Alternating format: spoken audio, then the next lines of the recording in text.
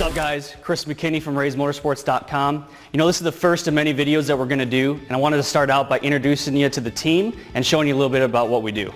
You know, generally speaking, aftermarket and diesel truck performance companies are really good at building the hard parts of their kits, but fail miserably when it comes to electronics. It's the reason why turbo, nitrous, and tuner kits have such a bad reputation for being harmful to the life of the engine. And like I said before, it's not the hard parts in their kit that's bad. It's the electronics every single time. Our mission here at Raze Motorsports is to fix that bad reputation by offering properly engineered electronics at an affordable price. We design and engineer niche market engine management packages tailored vehicle specific from the ground up. Let's look at one of our products as an example. Snowbikes are the new up-and-coming thing in the power sports world. They're originally designed to be used naturally aspirated, warm weather, low altitude with a dirt bike tire as its engine load. Now there's thousands of guys out there using that same platform in sub-zero temperatures, massive elevation swings, trying to spin a snowmobile track for an engine load, and then for the power loss making up for it with nitrous and turbocharger kits, but trying to control it with a fuel control box stacked on top of a stock ECU.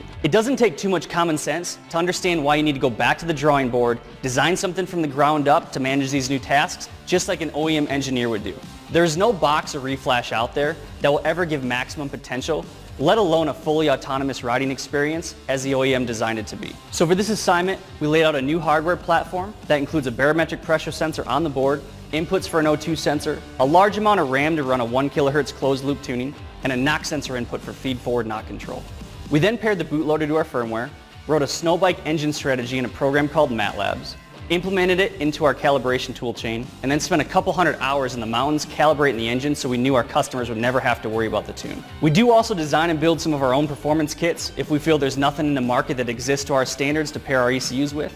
So long story short, that's what we do. Now let me introduce you to the team that makes this all come to life.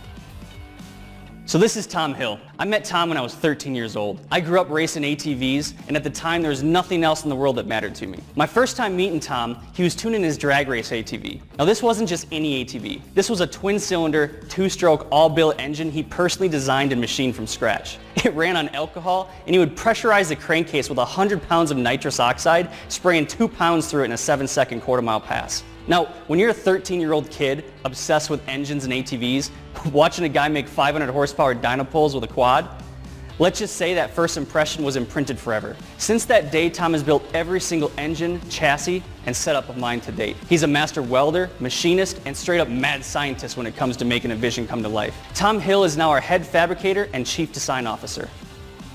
You know, years ago, Tom and I would build the baddest mechanical builds money and talent could produce. And then there was the electronics. Not only were we clueless, but there was nothing worse than being in full control of the mechanical side of the project and then having to rely on some third-party guy to come reflash our stock ECU or try to learn some black magic fuel box that we knew wasn't the right way to do it. So one day we sat down and started going through our notes on the hundreds of thousands of dollars we spent fixing engines and other problems that we had through the years, and found there was one thing in common. Every single damaged engine and issue we had related back to not having proper engine management when it came to electronics. Every single time. So I went on a mission to find the best electronics talent in the world, and I found this dude named Rob Crane. His background roots from the military designing turbine engine ECUs, writing engine strategies, and calibrating them. He then went into the corporate world and working for Ford and Subaru and learned that he hated the corporate environment. Tried out the racing world like an NHRA and multiple others, which sounds cool, but when you're part of those teams, 95% of your life is spent in hotels and on airplanes. You know, when I met Rob, we told him about all of our problems we were having, and he just chuckled. He says, you power sports guys just don't get it. He says you can't expect something to work that an engineer never designed it to do. He explained how the projects needed purpose-designed electronics so the ECU has full control of the application. So we immediately hired him to design our ECUs, harnesses, and calibrate our engines. One project led to the next, and all of a sudden our twin-turbo Duramax quit melting pistons. My turbocharged snowmobile, I could take anywhere in the world, and the engine ran flawlessly without me ever having to adjust anything. Amanda and I could go on our 200-mile endurance offshore races, never have to call Towboat US to get towed home. And last but not least, we weren't going through cases of belts when we would go to St. Anthony's and Glamis with our razors, blowing them up every hour. You know, a few years later, Rob is our full-time employee here at Raze Motorsports. He's our chief technical officer and mastermind engineer behind our electronics. On our sales side of things, we got myself and 2 other dudes. First off, we've got Taylor Deteen. He's from West Yellowstone, Montana, and 11 years ago was actually the guy that introduced us to the backcountry snowmobiling world. Raze Motorsports. I immediately picked up on his customer skills and actually recruited him to come sell for our construction company. Taylor has recently moved home to West Yellowstone to reunite with his passion, the wilderness and motorsports. Taylor now manages our online presence and handles sales calls with Jason. Now Jason, he's been working for me for 9 years, and long story short, was just straight up burnt out on the construction side of things. He's been one of our top producers, winning multiple awards with the company for top performance and outstanding customer service. Yeah, what kind of truck do you have, sir? A Chevy? He's extremely passionate about making sure his customers are happy, and more importantly, standing behind our model of do what you say what you do, and prove it. Let's talk about the guy taking care of our ordering and shop quality control before products ship. Steve Taylor. Steve and I go way back.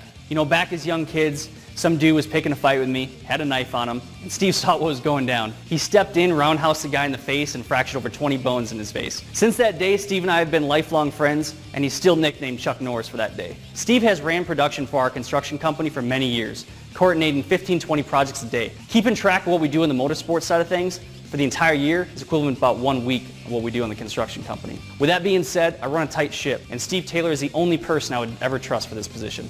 So, Amanda has been my better half since 2005. When I met her, she owned and ran a salon with 30 employees.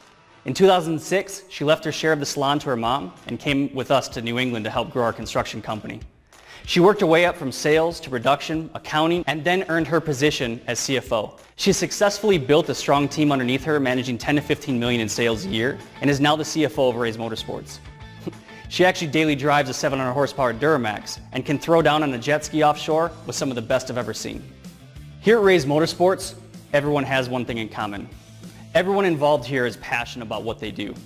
Highly skilled at their department, and most important, when given a mission like Raze Motorsports has, I know that it will be accomplished time and time again. If you're one of those companies that knows they have a good performance product, but are way behind when it comes to the electronic side of things, we can fix that. Give us a call below for your free consultation, and we'll be seeing you soon.